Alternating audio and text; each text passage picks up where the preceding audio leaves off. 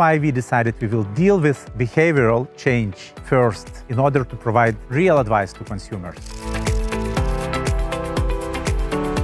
STEP project stands for Solutions to Tackle Energy Poverty, and we did this by providing energy advice to vulnerable consumers. This social innovation dimension cannot be underestimated. In 8 countries, we trained in total over 1,000 frontline workers. We did approximately 150 workshops, and in the end, we reached 16,000 consumers across project countries who received our direct or indirect advice on energy savings. In Lithuania, we managed to reach frontline workers from half of all municipalities. So for this, we cooperated with organizations like Lithuanian Social Workers Association. We provided trainings, and we also established an energy advice hotline. It was really successful in terms that we reached those consumers who are probably not so digitally literate. Mums labai svarbu stiprinti socialinių darbuotojų kompetencijas. Todėl labai svarbu buvo mokymai. Tai bendradarbiaudami su vartotojų alijansu mes tikrai surinkome komandą, surinkome socialinius darbuotojus,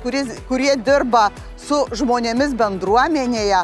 We have now in place several schemes of government support to make sure that consumers living in multifamily houses like this can reach out for government funds to renovate their houses and to make those buildings energy efficient.